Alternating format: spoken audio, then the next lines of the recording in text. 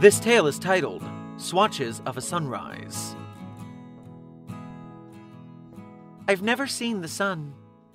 Visitors are always so shocked when I tell them this. Has it really been that long? They ask. The townsfolk tell me stories of Sol's golden radiance, a grand fire in the sky, illuminating the world so brightly that you can't even see the stars. The soft oranges, pinks, and yellows of the morning sky, and even vibrant rainbows after a rainstorm. I was obsessed, entranced by everyone's stories, each one different and more spectacular than the last. I always wished I could be there to see it, to feel its warmth, though Mother always told me not to look right at it.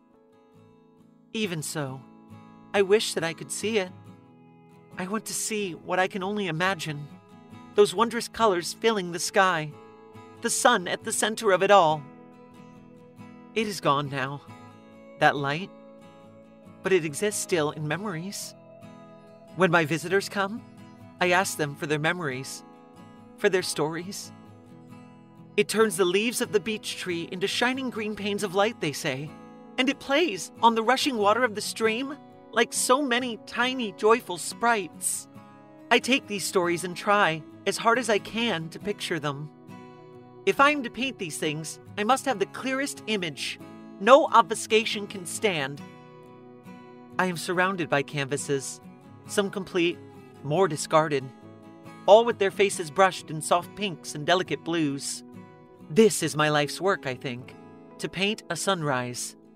I will fashion all manner of scenes naturally. How could any vision of sunlight be neglected? But the sunrise will be the greatest of those. Though it is a childish dream, I have always prayed that if I painted one perfect sunrise, perhaps I would wake one day to a true and heavenly vision through my window. A true dawn. Would that not be a most marvelous sight? Thank you for listening. Site 42 Studios and its staff are funded by viewers like you.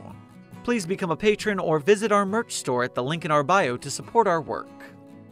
Secure, contain, protect.